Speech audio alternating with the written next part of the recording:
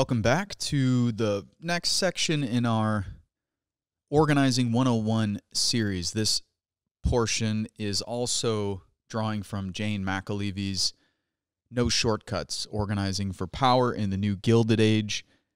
We will be examining portions of that book, some of Jane's other work, and I will also be going through organizing manuals, workshops, trainings, different exercises people can use, and the different ways they've been used in my experience and through history.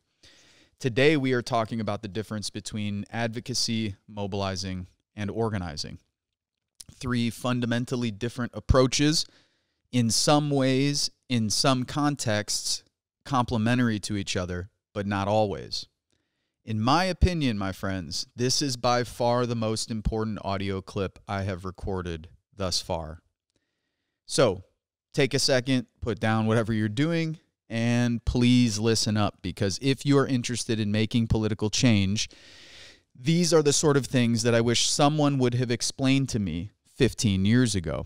If, in fact, someone would have explained these things to me, and, this gets to part of what we'll talk about today, because I joined a left that was on the ropes, I joined a left that was barely existent in 2006, and as a result, the left had no institutions. And because the left had no institutions, there was no way to systematically educate new organizers. Why? Because everyone was stuck in the mobilizing approach. Why? Because people had taken that approach for the last 45 years.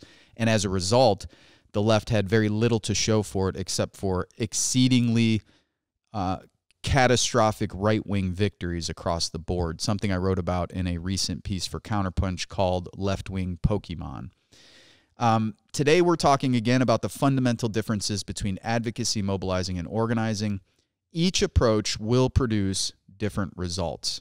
McAlevey argues that progressive movements have experienced 45-plus years of failure because they have shifted from an organizing approach to a mobilizing approach. In other words, this is a key reason, if not one of the reasons or the reason why we are getting our asses kicked constantly by right-wing political forces. Now, there's a million other factors that play into why the left is as weak and disempowered and fragmented as it is today, but those things, like, COINTELPRO or violence versus nonviolence, or the fragmentation of SDS and the Black Panthers and the FBI and so on and so forth.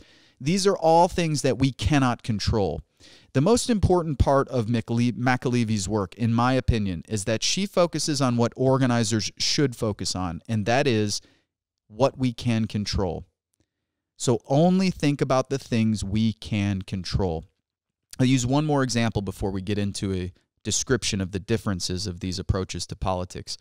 The Bernie Sanders campaign is the prime example of too many people in the United States processing politics as pundits and as commentators and as analysts instead of as organizers.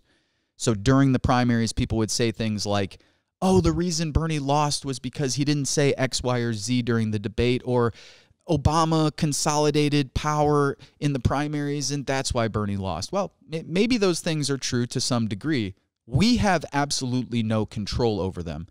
And if you're getting into politics, you should fully expect that the people with power and money will do everything they can to stop progressive political projects, campaigns, candidates, etc. So if you're going into this work, expect that you're going to meet a lot of resistance from people who have power and privilege in this society. They don't want to, and they're not going to give it up easily. Okay, so again, as organizers, what are we focused on in the Bernie campaign? How could we have organized better? Who could we have organized better? At what times? Through what projects? Those are the things that organizers think about. Those are the things that people who are serious about politics think about if they want to make a change. If we're interested in just examining the world, then focus on all of the things that we don't have power on, but you're not organizing, you're analyzing. Okay, advocacy. And advocacy is the first approach and the lowest approach to political involvement.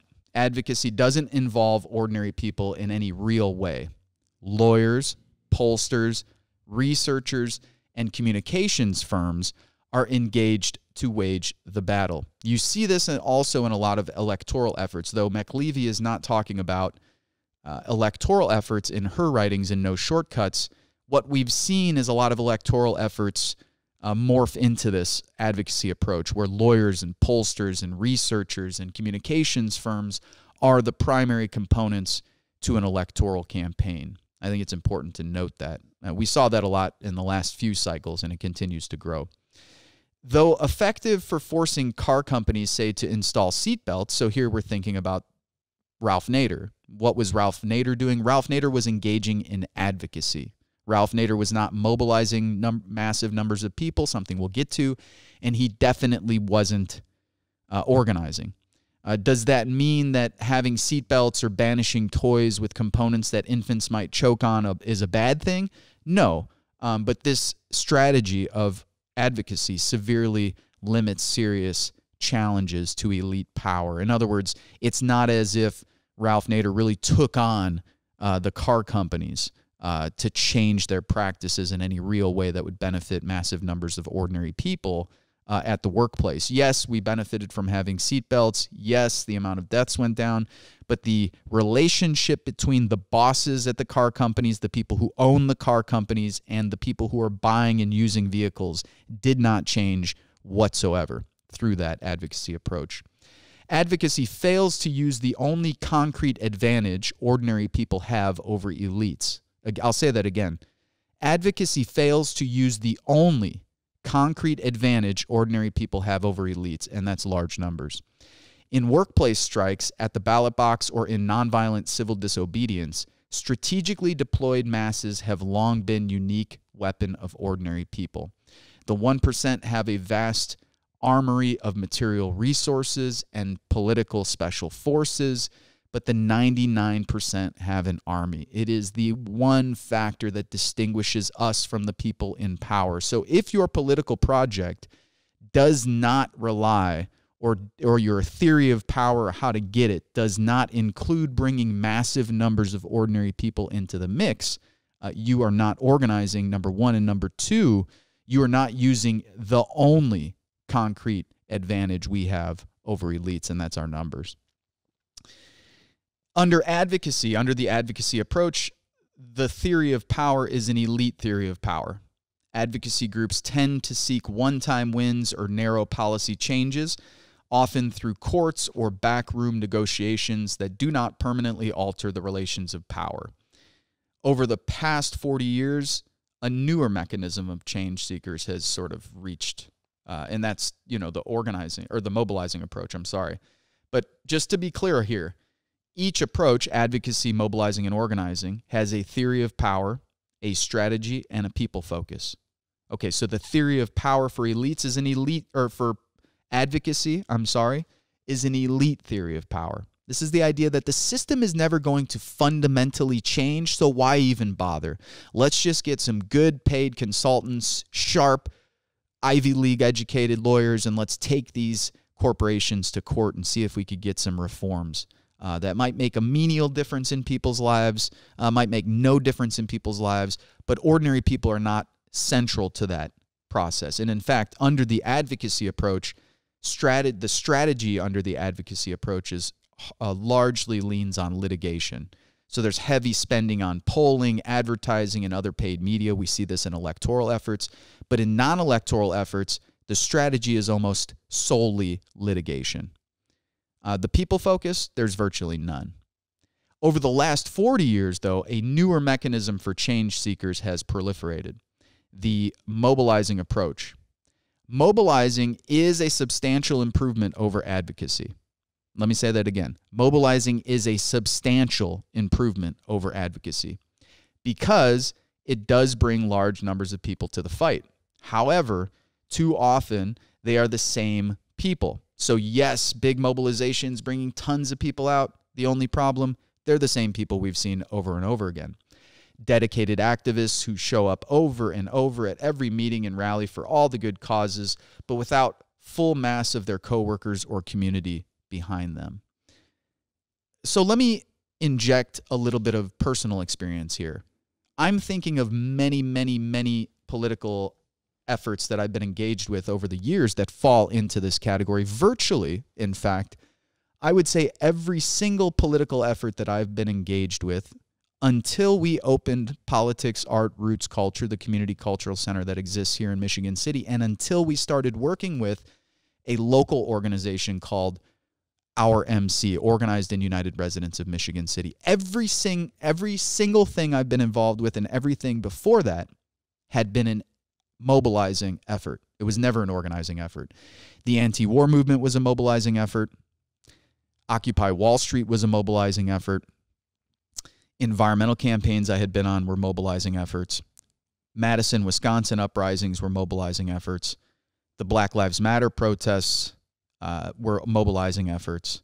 A brief foray into what certain parts of organizing, like we were drawing from some of that not knowing with some local campaigns. There was a couple campaigns to stop prisons to the west of us here in Northwest Indiana and also on the border with Illinois.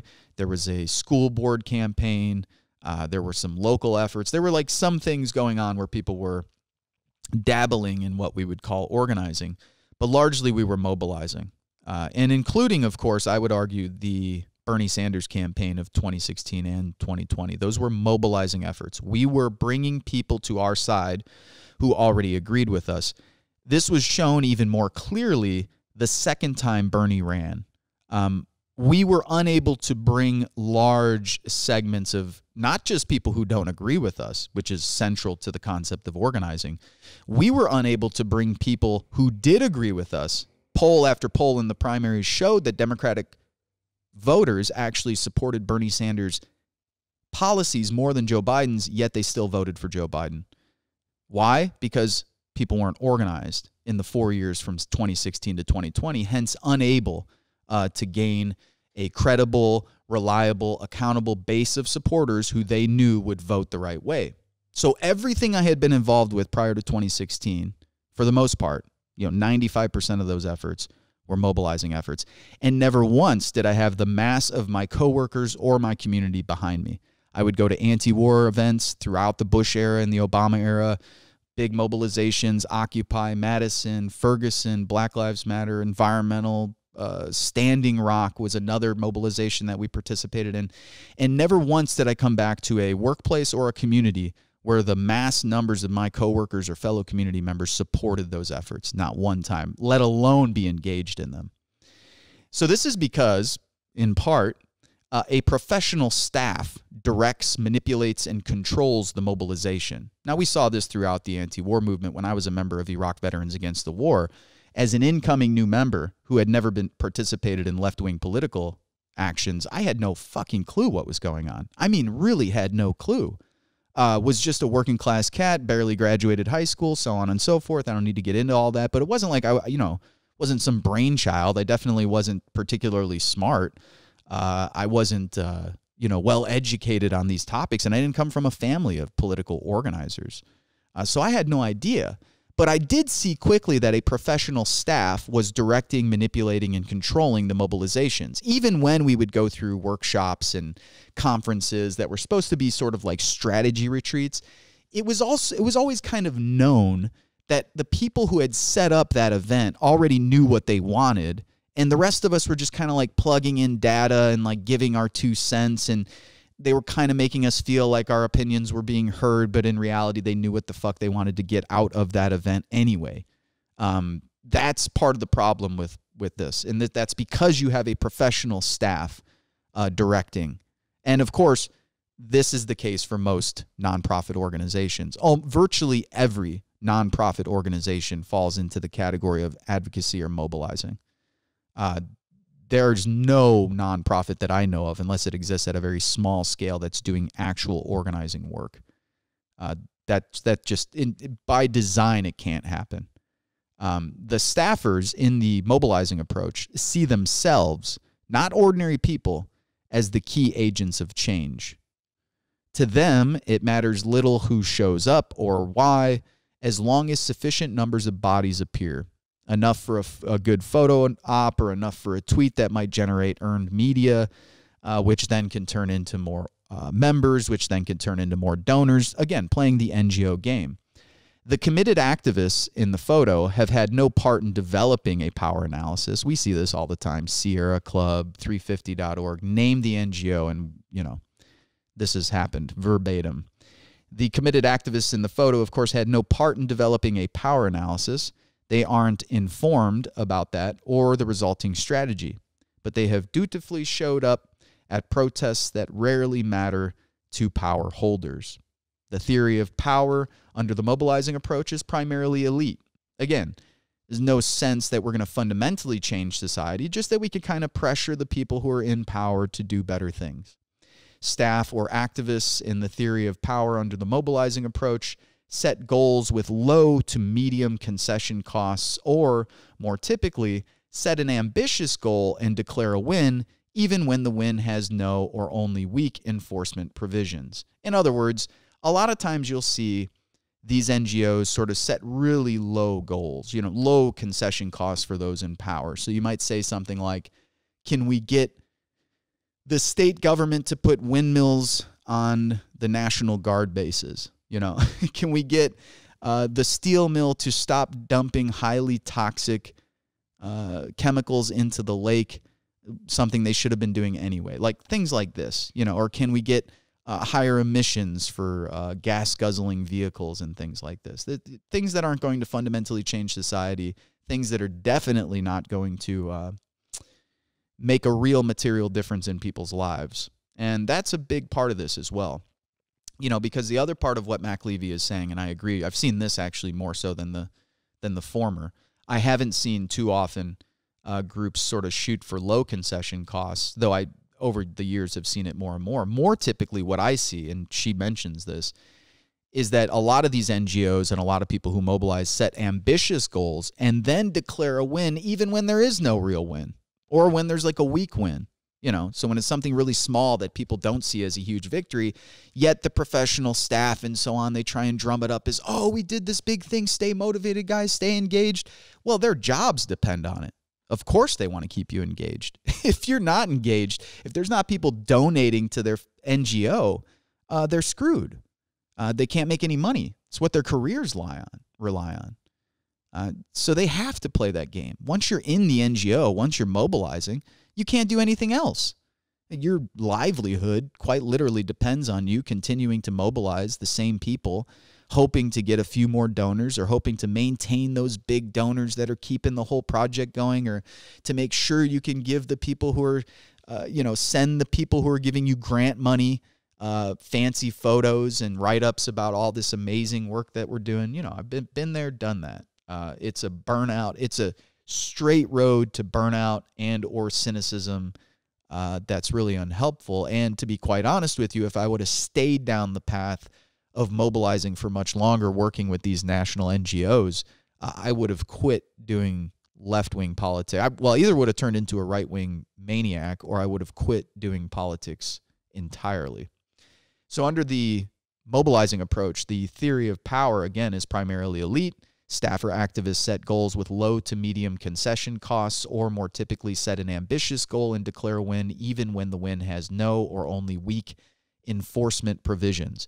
Backroom secret deal-making by paid professionals is common, and we've seen this all the time. Anyone who's been engaged with a large NGO has seen that. The strategy? Campaigns. Campaigns run by professional staff or volunteer activists with no base of actual, measurable supporters. Let me say that again. Under the mobilizing approach, campaigns are run by professional staff or volunteer activists. Again, volunteer activists. These are people who already agree with us, with no base of no actual base, no measurable supporters that and what will usually happen in this strategy under mobilizing is that activists will prioritize frames and messaging over actual base power. It's all about, if you hear someone talking about frames and messaging and narratives before you hear them talk about power, walk the other way, because they're about to fuck you over and they're about to waste your time. And I'm sorry, but if you're going to get engaged with politics in 2021, don't waste your time. Do it in a serious way and do it with people who are serious, who have an idea what the fuck they're trying to accomplish. Do not waste your time with people who talk about framing and messaging and narratives over building bases of power. Power is the key. On an aside, what I'll say is if you're talking to someone about politics who calls themselves an activist or an organizer and they don't use the term power in the first 2 sentences that you're talking to them, your spidey senses should immediately go up. So the strategy under the mobilizing approach, again, campaigns run by professional staff or volunteer activists, no measurable supporters, no real base of supporters who are accountable and engaged, especially engaged in the actual process of developing the strategy for the campaign. These people prioritize framing and messaging over actually building a base of power.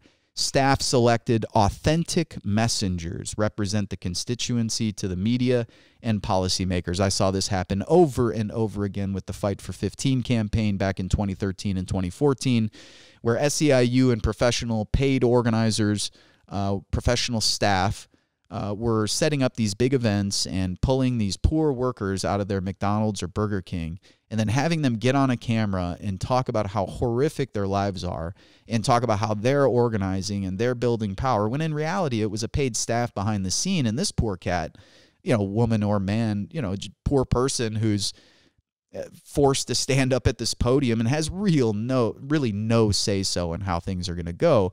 The entire Fight for 15 campaign was a mobilizing / advocacy effort to the bone. It has done nothing to change power relations between workers and bosses. And 8 years later, we're just now passing it as federal legislation, and that has little to do with objective conditions more so than it has to do with the approach that the Fight for 15 activists and organizers took from the get-go. And that was a mobilizing approach, which really hindered their ability to make changes in a fundamental way that people would notice. Again, by the time the fucking minimum wage is $15 an hour, let me tell you, people, most people I know are going to be right back where they were 5 years ago. Yes, there's gains to, I don't want to downplay that too much, but let's get serious. And the people who I think are looking for any reason to look for something positive are doing everyone a really big disservice by not being critical of this. The fact that we're going to have to wait till 2025 to get this $15 an hour is beyond absurd.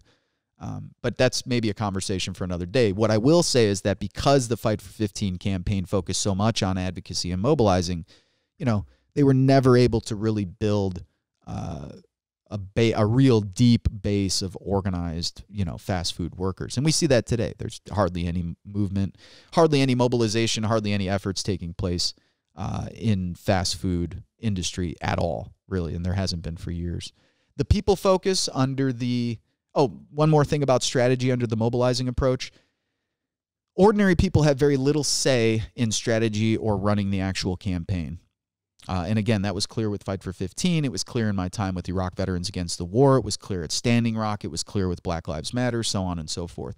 The people focus under the mobilizing approach is grassroots activists, people already committed to the cause who show up over and over again. And then when they eventually and inevitably burn out, new, also previously committed activists are recruited and so on.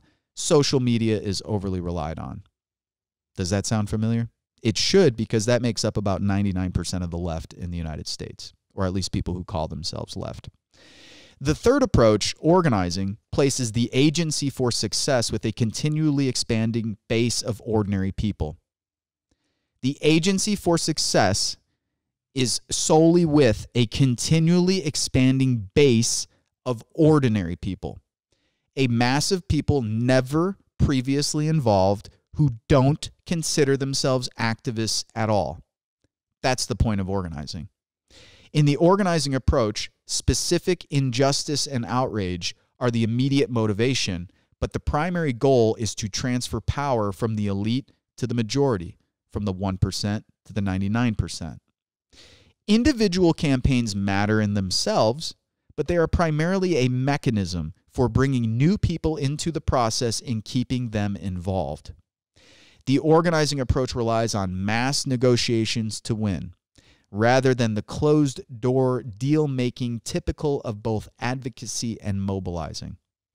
Ordinary people help make the power analysis, they help design the strategy, and they are central to achieving the outcome. They are essential, and they know it. Let me say that again. The organizing approach relies on mass negotiations to win, rather than closed-door deal-making typical of both advocacy and mobilizing. Ordinary people help make the power analysis. That means ordinary people are central to the part of making the power analysis. Do they understand what the hell we're doing, and do they understand what they're up against? Do they understand what power that they have?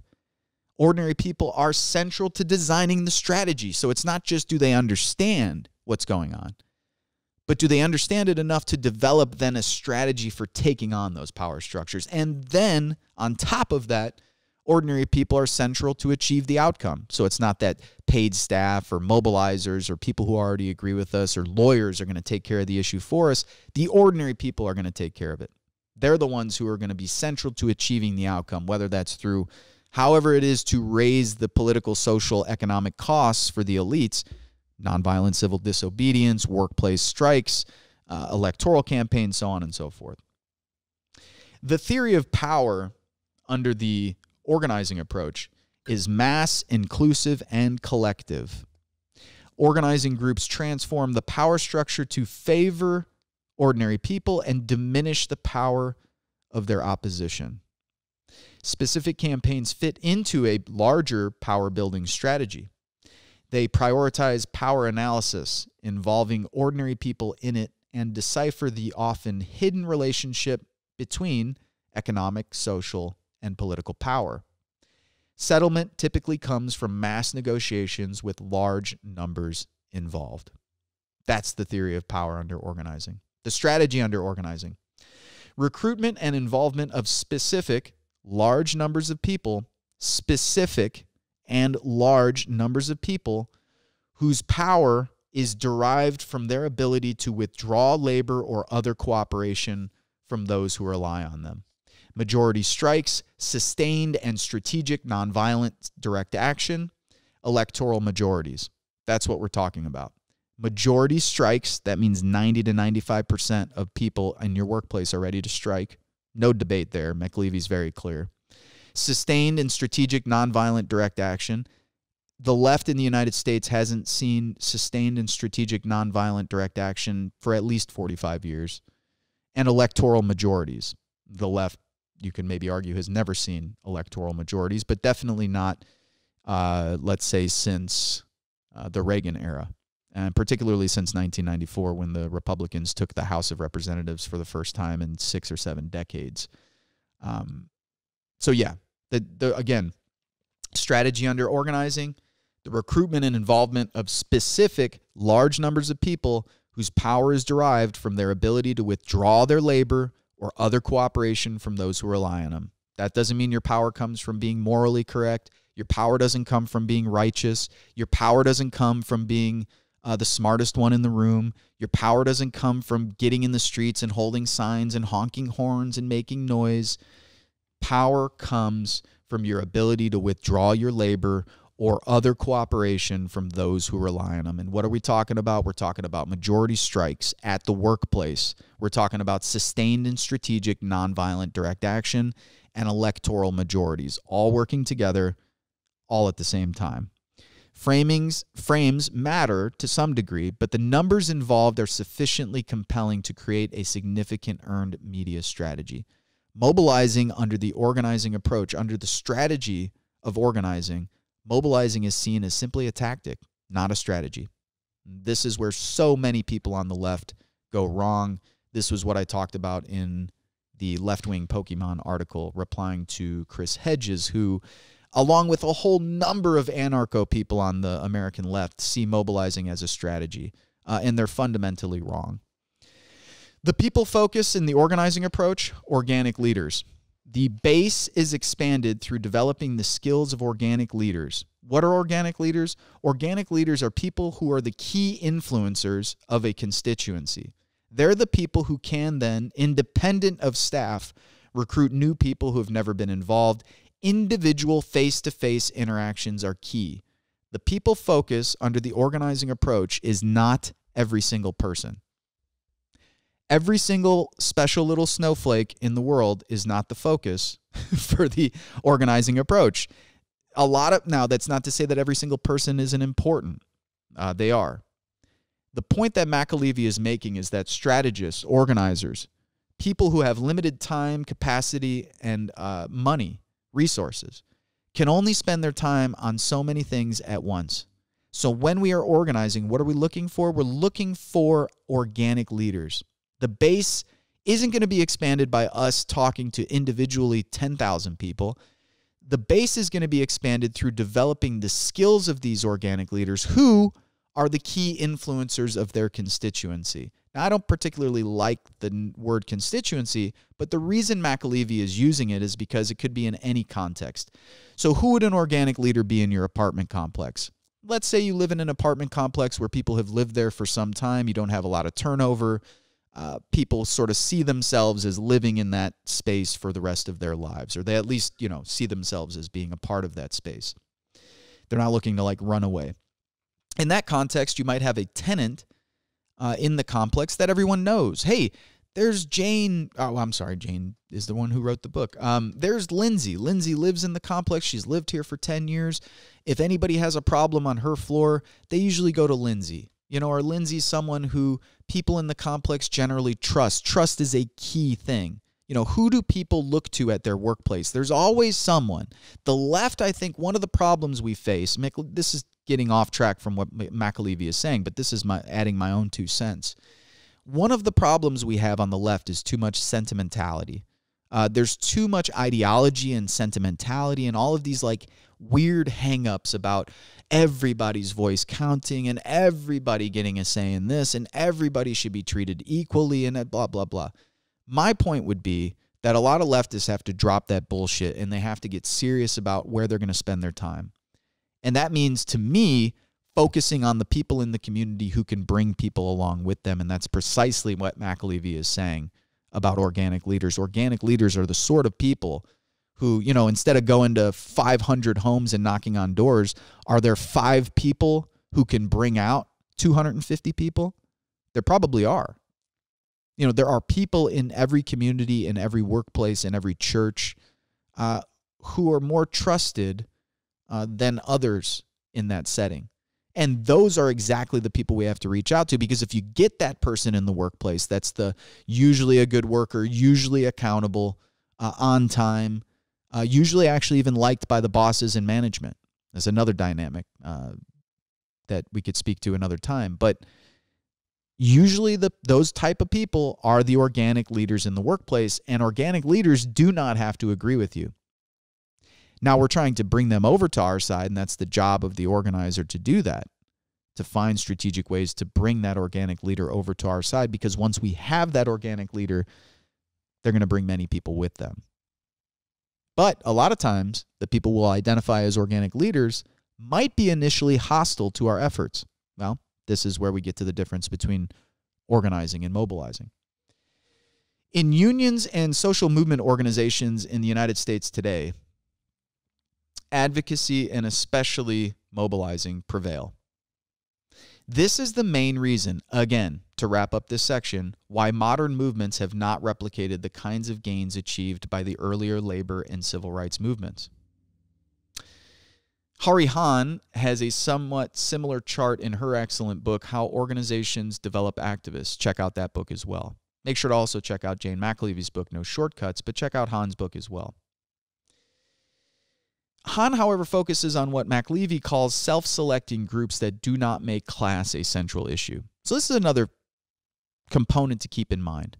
A lot of the advocates and mobilizers do not make class a central issue, because if you do make class a central issue, where do you have to organize? You have to organize at the workplace, and that's something a lot of leftists feel uncomfortable doing. Why? Because it's difficult work where you have to talk to people who don't agree with you, and not just people who don't agree with you.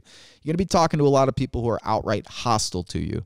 And because, in my opinion, this is not McAlevey's words, these are my words, because we've developed a sort of really sissy left, a sort of soft, easily offended, just, it's a trash culture that's been created on the left, and it's created a lot of weak people who are pushovers, who don't know how to deal with conflict and who, in fact, run from conflict. I would argue a lot of this comes from the New Left following 1968, but that's a conversation for another day. In McAlevey's book, class is a central focus, and on the clear and vital distinction between the strategy of developing activists who are not always drawn from the working class and that of developing organic leaders who always are. So another problem with advocacy and organizing, not only do they not focus on class, whereas organizing does, but advocacy and mobilizing have there's a clear and vital distinction between the strategy of developing activists, which is what advocacy and mobilizing does. It's developing activists. And then the difference between who are not always drawn from the working class. And in fact, in my experience, most of the full-time, quote-unquote, activists I've met over the years come from a sort of professional class, upper middle class background, highly educated, so on and so forth. Developing organic leaders in the context of organizing, they always come from the working class. That we don't, if you're interested in building power in your community, in your workplace, etc., you are not spending your time focused on people who are not in the working class. Doesn't mean you don't ever work with people outside of the working class. It doesn't mean you might not team up on an event, do this thing, that thing, or the other thing. But your primary focus is building power among ordinary working class people. And in order to do that, you've got to identify the organic leaders and work on them. Okay.